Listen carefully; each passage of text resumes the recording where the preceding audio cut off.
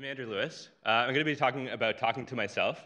But before I start, I'm going to talk, if you've ever talked to me, you probably know what I'm working on. I'm trying to put my life into a database. So pretty much every aspect of my history, I have importers for, and they're going into this database. I'm not going to talk about that today, but you can read about it on my website if you're interested. But it's not just modern data that I'm trying to get my hands on. In high school, I used to use MSN Messenger, and I saved all the transcripts. So I have this giant log of everything I've typed for the last many, many years. Did anybody use MSN? Hands up if you've...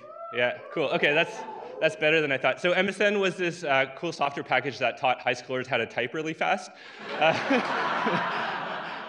You could also use it to talk to your friends. That was one of the features.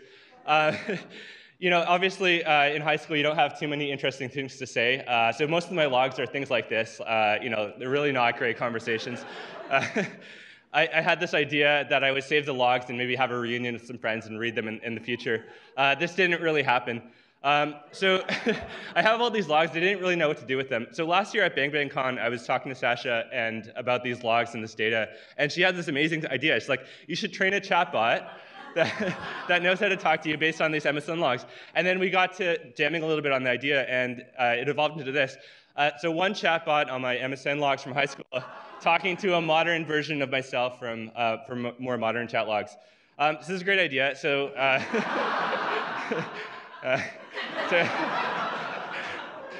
so yeah, I decided to give it a shot. So just to see what we're working with here, the person who I was in high school was quite different. I had some weird political beliefs. I had different ideas of a style. You know, I was really into Pink Floyd. So I think if we put these two chatbots together, we might have some interesting conversations. So what we're going to do, we're going to prepare the data. We're going to train the chatbot to speak like I did in high school. Then we're going to get it to respond to questions. Finally, we're going to get the chatbot to talk to a modern version of me, and then who knows what will happen. So first step, preparing the data.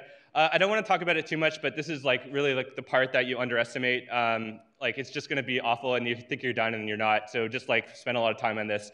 But I'm going to move on to the more interesting part, making it sound like me. So for this, we use a deep learning technique called RNNs. These are, if you've ever seen a Twitter bot, there's a good chance it's using something like this. And what an RNN does is it creates a vocabulary of every word in a corpus. It assigns an ID, and then it figures out a sequence of likely tokens. So we can do this on our MSN logs, and one epoch is basically going through the data set one time. So after a little bit of training, we're basically getting random noise from my past. So this is basically just a random sampling of words that I've used in the past. A bit more training, we get a little bit more form and shape that come into the words.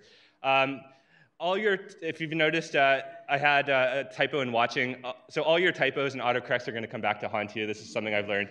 I was talking about this with my friend Max. He autocorrected really badly. And then every time I see this now, I'm thinking, it's going to show up in a future bot.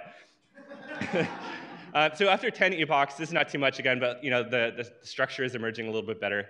And after 100 epochs, we're getting something that seems seems sensible. It doesn't really make sense semantically, but it sort of sounds like me. So that's cool. So we're going to move on to the part now. We're going to teach this bot to understand and respond to questions. So what we're going to do is use a technique called seek-to-seek, sequence to sequence. This was pioneered by Google a couple years ago when they were figuring out how to do machine translation. So what you do is you take a sequence of inputs, you create a vector that represents roughly what it means, and then you feed it into another decoder RNN that gives you a sequence of output words that are likely based on the input. So you can use it for translation, like in this example, but you can also use it for generating conversation. So we feed in like Pink Floyd, and we get out, of course. So this is generally when people are using generational conversation and chatbots, this is what they're using. So slowly, a teenage Andrew emerges from hibernation and can start responding to questions. So let's have a look. Cool. Yeah. Yeah. So it's slowly learning, how to respond. A bit more training.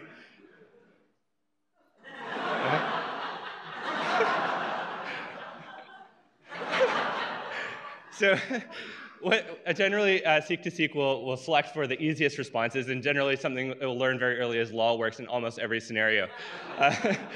So I was talking with my friend Andre about this, and he started reinforcing this lol behavior, and basically my future chatbots are screwed going forward. So after a bit more training, we get a bit of semblance of understanding. So howdy is something I used to say a lot in high school. I thought it was a cool way of saying hi. I can ask it questions and knows how to respond. It talks like a teenager. So it knows how to understand these kind of basic questions and give something that sort of makes sense in response.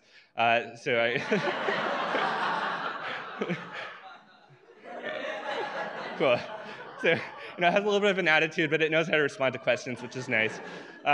So I think we're ready to get it to talk to a chatbot that's based on a modern version of me. So just a reminder, so we have MSN log chatbot with young Andrew Lewis and talking to a modern Andrew Lewis. This data is coming from Google Hangouts from the last couple of years. So let's have a go at it. So these are generated, Sure. So not really the deepest questions, but they kind of have a bit of a flow to them, which is fun. Doing anything last night? No. Going to school? No. There's a good.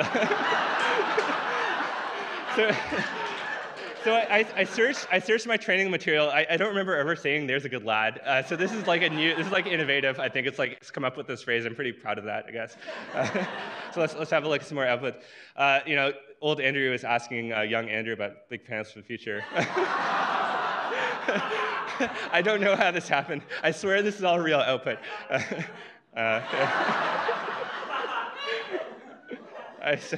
Yeah.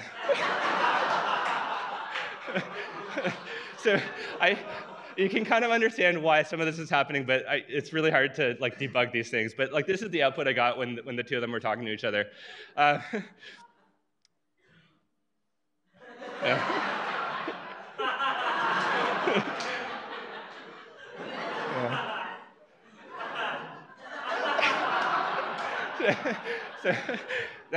I think this is the kind of level of conversation I managed to generate.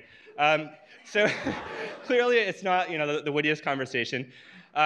So when you're creating chatbots, generally the ones you see when you interact with a Facebook bot are in the top left category. So they're picking a response in a very narrow domain. So these are pretty easy to do, and they're also frustrating to use because they really don't handle a wide range of input. What I chose to do is actually the hardest of these. Is generating a new response, and it can talk about anything. And this is really the hardest type of chatbot. So when I started working on this idea, I naively thought I would have a conversation something like this. Young Andrew Lewis shows off the cool band he discovered. Old Andrew Lewis responds poorly. Old Andrew Lewis has a witty response about it, and then shows some attitude. So this is how I thought it would go. So let's break it down.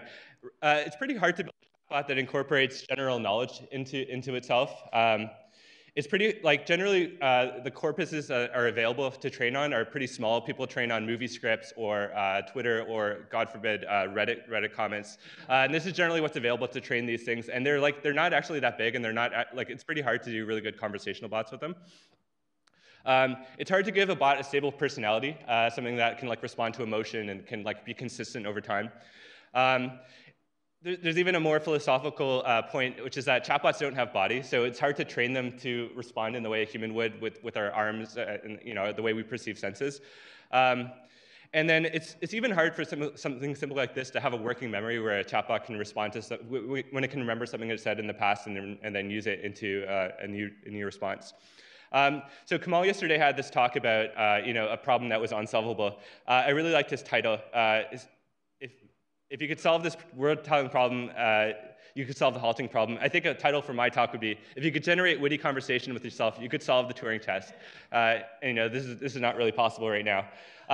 So if you haven't watched Black Mirror, the Turing test is this test where you have two actors behind a curtain, and one's a computer, one's a human.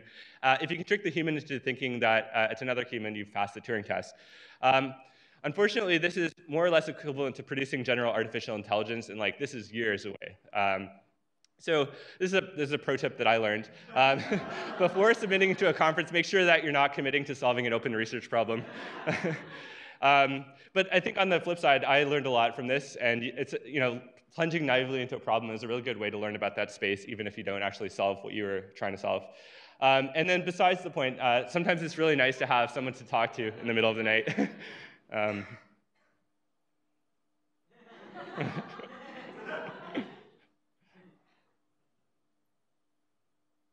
Cool. So, cool. That's great. So, yeah.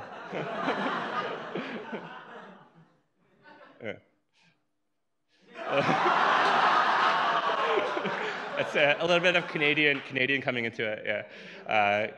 Good night. Yeah. Cool. Thank you. Yeah.